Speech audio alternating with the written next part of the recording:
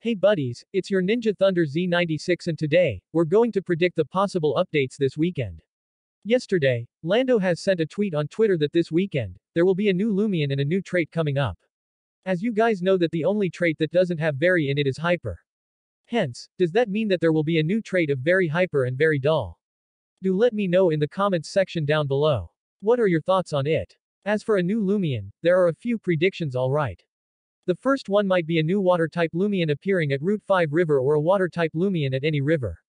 The second prediction might be another evolution of a certain Loomian. Previously, Terraclaw is added into the game where you have to place a molted claw Kunukopia in order to evolve it into a Terraclaw. Probably there might be an item like a screw or something to evolve Valens into another form.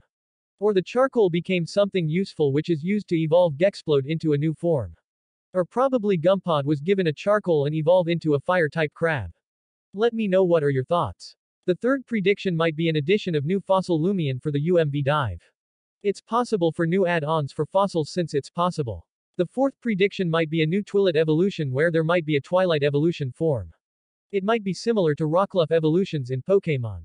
The fifth prediction, which might not be the case, would be a Greninja replacement. That might come together with the Atlantean City update, but we do not know for now.